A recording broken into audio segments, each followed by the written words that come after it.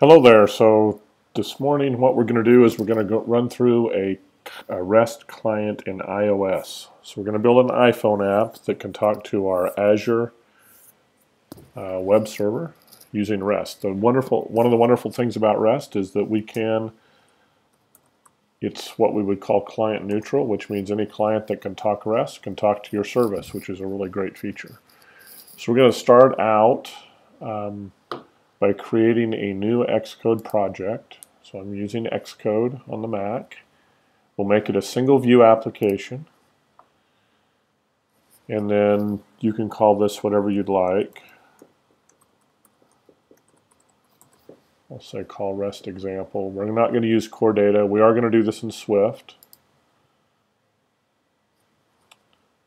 And it's just going to create it here for us, create the project. And we'll need to sign this, so I've got a developer account, so I'm able to sign that. So we've got that going. And what we have here is a storyboard that's created, which will have our user interface. We have our main view controller, Swift code. And the very first thing I'm going to do is wire up 4 buttons. So I'm not going to build a lot of user interface on this. We're going to use the debugger to basically look at the values going and coming from the service. The reason for that is because I'm not really trying to teach you how to do iOS development as much as I am showing you how to connect to a REST server using iOS. So the bottom line is this UI will be very, very simple. And so what we'll do here is we'll start out with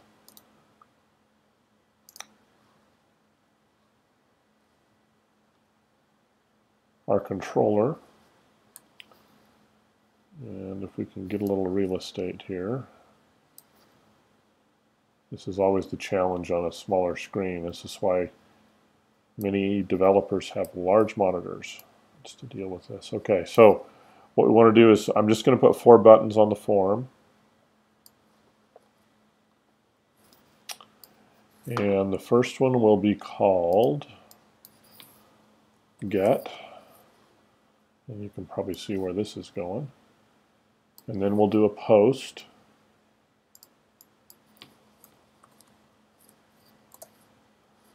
And then we will do a put.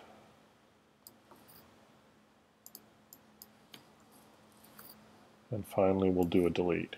So we'll show you how to do all 4 of those in this iOS app, calling our Azure REST service. Make that button just a little bit bigger so that we can see that. Now, we need to wire up the actions for each one of these.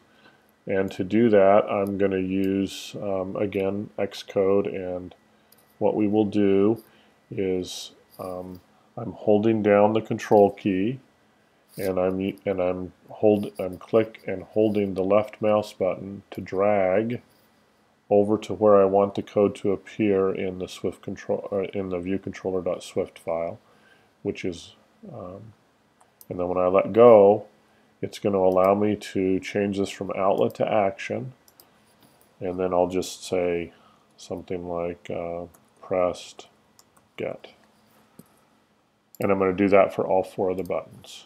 So again, control, drag, this is we press post. This is a little trick if you don't know how to do this in iOS. It makes your life a lot easier than having to actually do all this in code the other way. So, so press put, and finally we'll do our delete.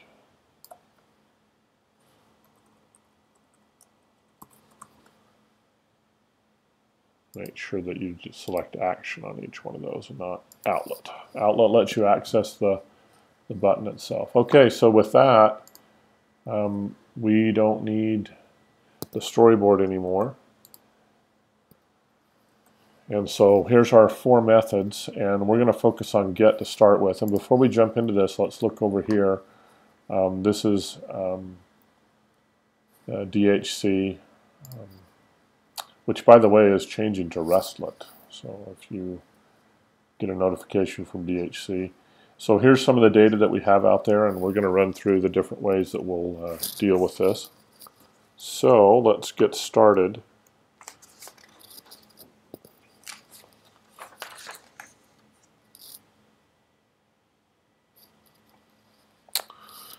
So the first thing we're going to do, and a lot of this code will be the same on all of these, and we'll see how far we get in this video. I may do get in this first video and then do post, put, and delete in a subsequent video. So, because we'll spend a fair amount of time on the setup on this first one. So let's just create a REST endpoint variable, and it is going to be this endpoint. So we'll copy and paste this in. And the thing that's different here is we need to go ahead and put HTTP on here. So we'll do that. And then we need to convert that to a URL.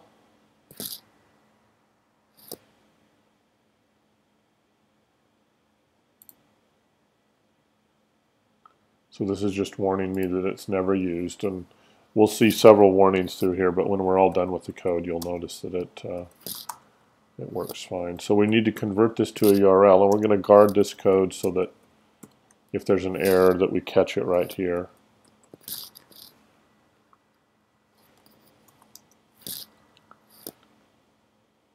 It's REST endpoint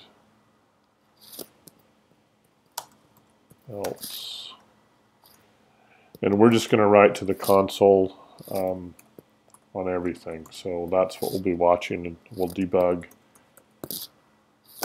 So this is just making sure that we can convert what we passed in as a URL. Used to be called NSURL. That's changed with Swift. So, all right. Now we have a URL. Now we need to make a request, a URL request object, and so that's going to be a URL request, which simply has the URL that we just converted in it. And then we're going to set a couple of values. So before we can call our REST service, we know that we're passing in some headers here. We've got a content type, and we've got an API key both.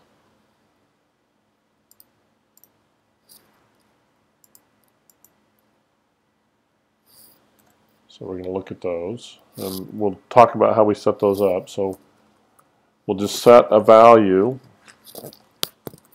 on here, and the first one we want to send is application JSON, so application/JSON, and we have to tell it what that is. That's for HTTP header field, and that is for the content type.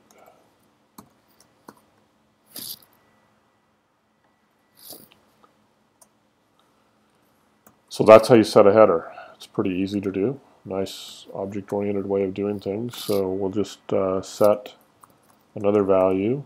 So we're just doing key value pairs here for the headers. And this one is going to be the actual API key. We've secured this behind an API key, so basically the REST service will not respond unless you pass the proper API key in as a real basic security feature. And by the way, we'll be, oops, I missed a comment up here. We'll be adding some videos on some more in-depth security shortly. So this is for the field API key, all one word. So that sets up our header for us. And it looks like I have a typo there, so we'll fix that. Okay, next we need to get a session.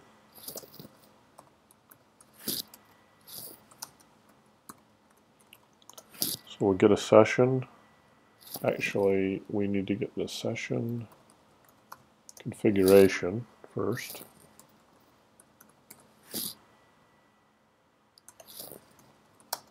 Then we need to get the session.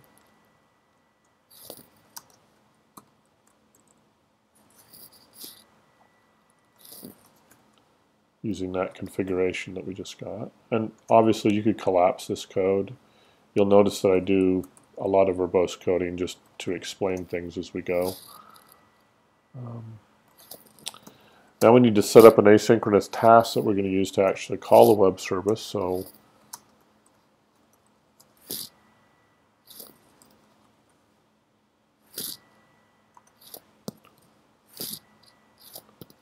and we're going to give it the URL request.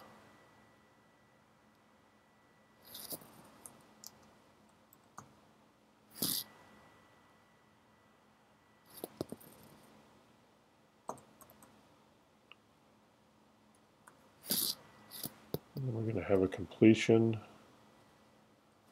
handler.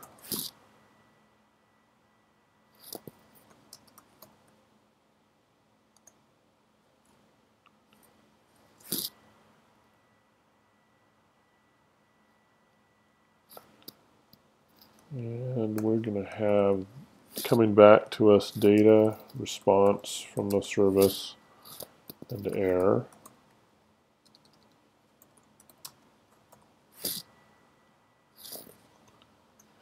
And then I'm just going to dump these out. And again, there's more concise ways of doing this, but this will give you a quick way to see what's going on. We want to actually see the response coming back from the server. That'll give us a response code is the most interesting part of that. We want to see if we got a 200 back or a 201 or 204 or a 404 or whatever it happens to be, and that will all come back in this response object. And the other thing we want to get back is data. Sometimes our service sends back data, and so we'd like to see that as well. This is all going to just be dumped to the console.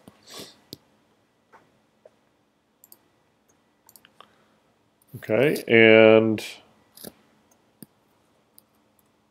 task resumes so that we can continue on. And that's all there is to it. That's all it takes to call get on our service. So let's try it out. And what you're going to find here is there's going to be an error, and I'll explain that here in just a minute.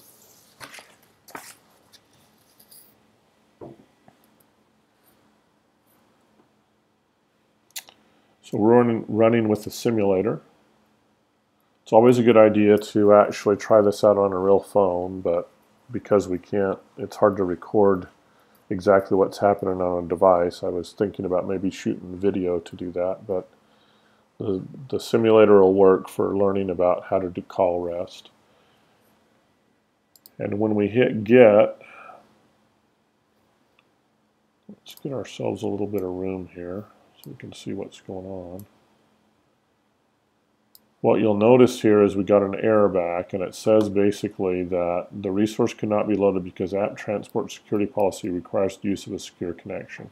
Essentially what that's saying is your iPhone apps, when they're calling out to the internet like this, they have to be on a secure connection. And being so we don't have TLS or SSL set up on this, that's a problem. So the way around that is to turn that off so that you can call things directly using without TLS. This is the HTTP part, so it wants HTTPS basically, and we're not gonna set that up. So I'm going to show you how to get around that. But the reason Apple put that in is to help keep your iPhone application and your iPhone itself secure. And so you want to make sure that you do these kind of things on secure connections. For example, this will be passing the API key, and if we had credentials, we'd be passing those basically straight across without any encryption or anything, and that's a problem. So I'll show you how to fix this, but just keep in mind that you want to address that. So what we're going to do is open up your info plist, which is your configuration for your program, and we're going to add a row, and in there we want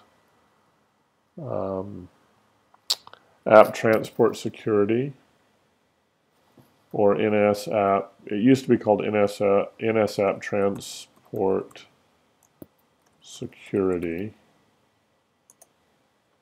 and you'll notice now it just says app transport security, and under there we want to add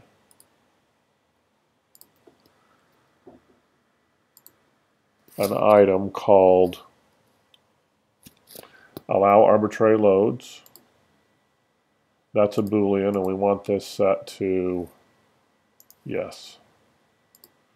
Okay, so it's a dictionary type, app transport security settings. You notice this was all preset. All I did was just include it and then set the Boolean to yes.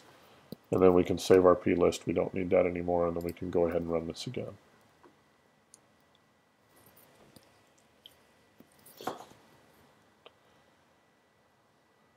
Okay, now what we want to do is watch what goes on down here in the console. So let me let's try to open this up a little bit more, and let's get our simulator back up. And let's hit get. Okay, and so what you'll notice is we got back a 200.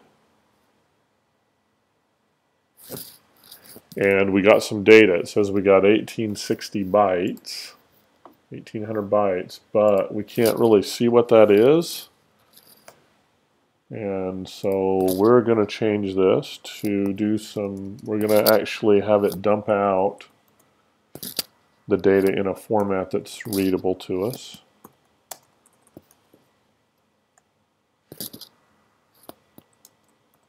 And the encoding on this will be string.encoding.utf8. So all this is doing is just getting that data printed out in a form that we can see it. So let's try this again. Now this won't be exactly in JSON format. We'll look at how you can actually parse JSON at some point with iOS, but right now this is just going to dump everything. So let's do the get here. And so here you'll notice all of our data coming back. So it does work. We're pulling that data back across, and that's all there is to using an iOS client to actually go out and connect to your Azure REST service and call it. Also, we're passing some custom headers through, so you see how we do that. And you notice that we got our response code back. So the next video we'll come back and do post, put, and delete, which won't take very long. And so keep watching. Thanks for watching this.